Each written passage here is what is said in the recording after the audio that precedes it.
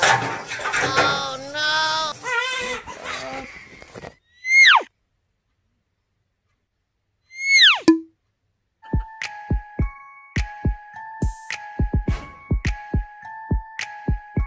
Hello mga lalabs, kamusta po kayo? Welcome back to my channel.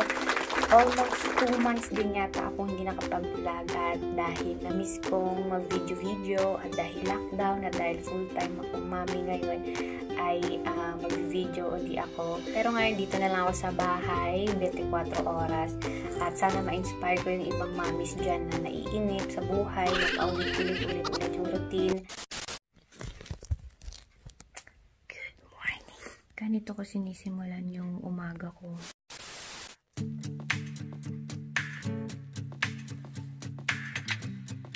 1 hour ko na siyang buhat-buhat kasi meron siyang reflux. Madalas right after niyang dumede, bubulwak na yung gatas. So, let's see, maya-maya ng konti, lalapag natin siya.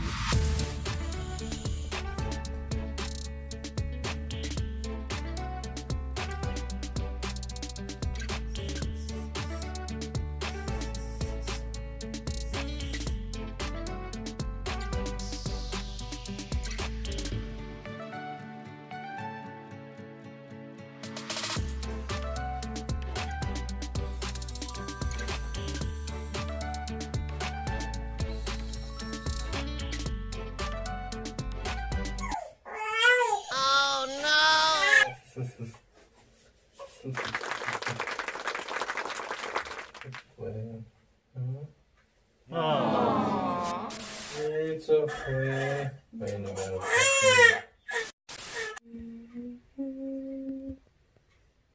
Natulog din.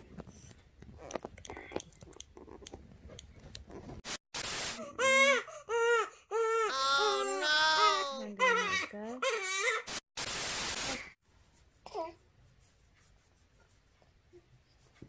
Nakatulog ako. The best yung tulog ko na yun. Kasi usually pag madaling araw, talagang literal na dilat at gising kami. Ako lang pala. Hindi siya. Tapos buhat ko lang siya almost 1 hour.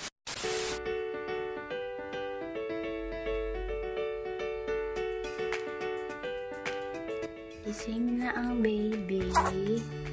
Pero hungry si mami. May pinagpapay sana kung pagkain. Kaya lang.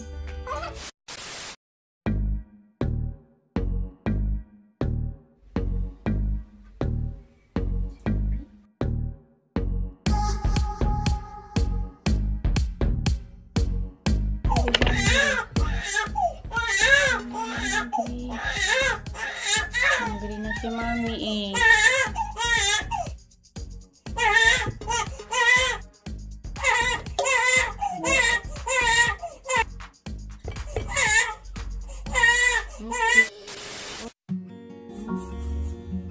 Silpi lang ikaw.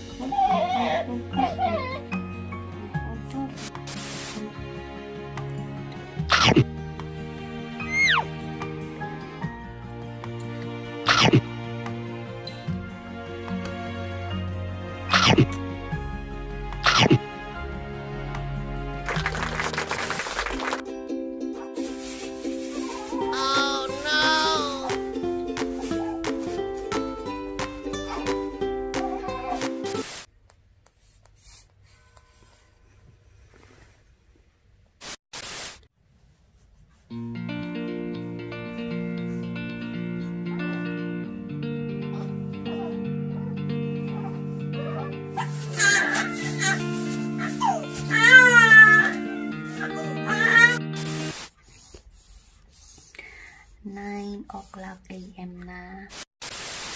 Maganda ka pa ba? Do. Ito, nag-prepare ako ng breakfast. Pumpkin soup, banana, biscuit, at hot water.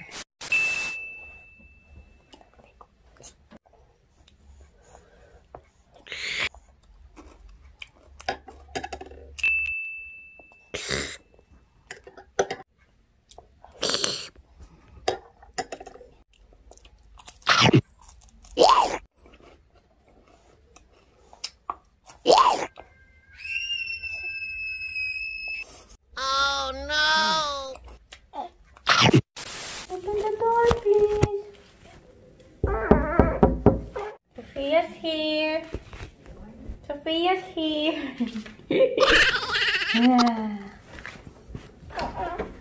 Oh, baby. You're my baby sister. Mommy. She's laughing. No. No. Baby sister. Oh, sleeping ka, baby sleeping. Okay, meron ikaw baby. Meron din akong baby. Daddy. Peekaboo. Oh, ano yan? Nasa ni Doro nakaupo. Parang higad. Ang pupo Teletubbies. Talent I'm sila. Mouth. Teletubbies. Nalagyan ng mouse.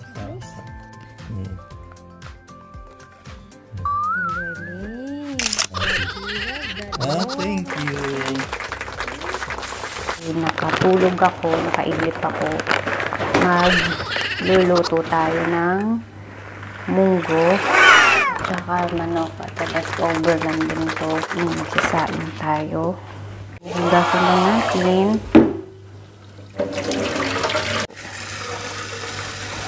Tapos bibili tayo ng spinach. Dahil si Ryan naman yung nagbabantay ngayon sa Dalawa. So after ko magluto, makakaligo ako ngayon. Pagsaing na tayo, maliligo muna ako, tapos bibili ng spinach.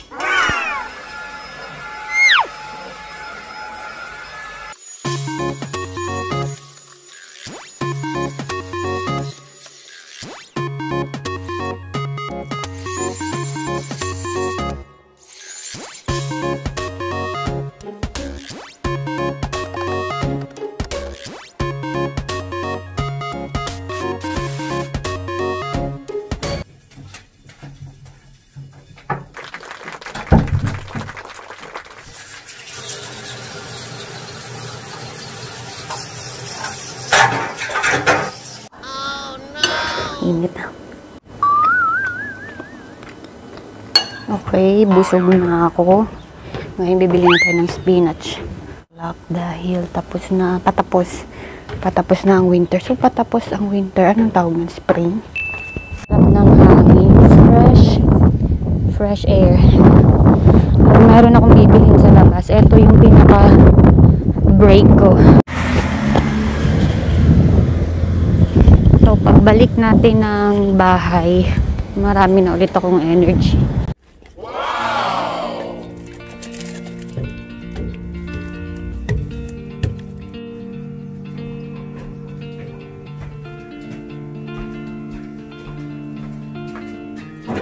Ito na yung munggo.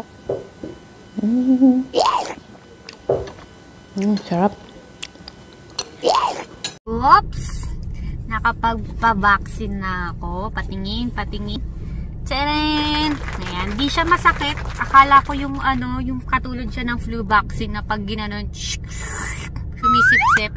Pero wala. Ang bilis niya lang, ganun lang. Tapos wala, hindi siya masakit. Muntik na akong kabahan nung bago umalis ng bahay. Pero na-realize ko, kakabahan pa ba ako sa dami ng mga tinurok-turok sa katawan ko nung bagong panganak ko nung nakaraang buwan.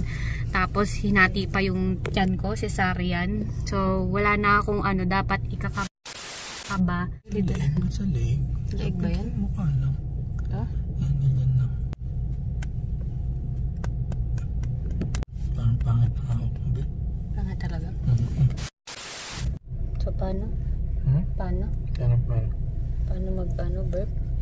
Dito, ganyan sa baba, tapos hawak sa likod ng Saan ba ako nakahawa kanina? Sa leg, nakaganon ka kanina eh. Dapat ganon lang. Ganyan lang sa baba. Ikaw na expert. After magpadede, putla na. Oh no! Kailangan pang pagkain, behat.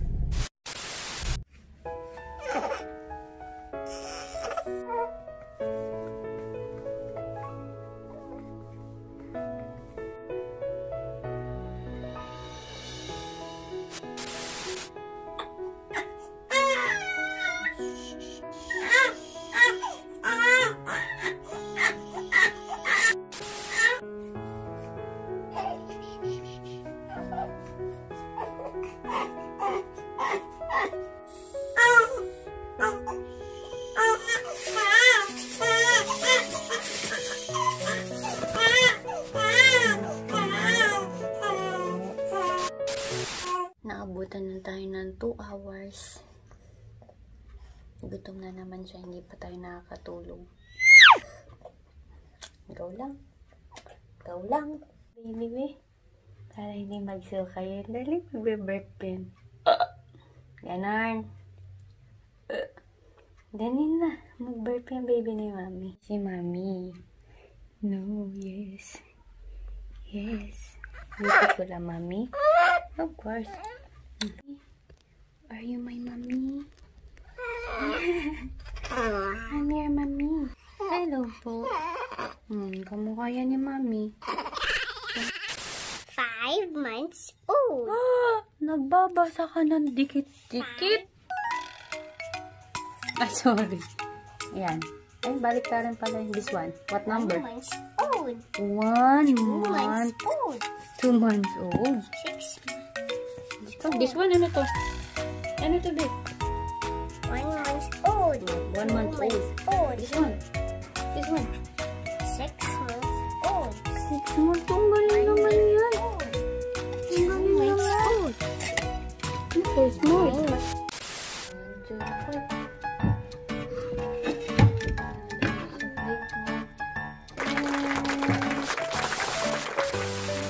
Yan, nakapag dinner na ako. Pag breast pump, niniwan ko na rin sa ref yung milk ni Sophia. Tapos bantay ulit ni Ryan Logan si Sophia. Dahil dyan may reward ka sa akin.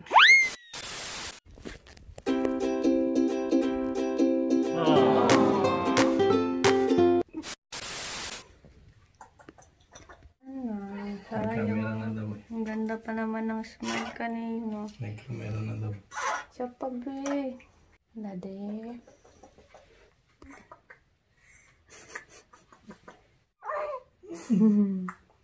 Dade.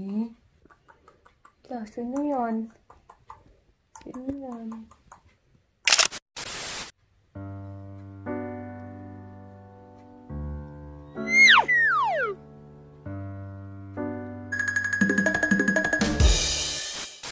Doon nagtatapos yung buong araw ko sa 2 AM. So, 2 AM, babalik na naman ako. Same routine.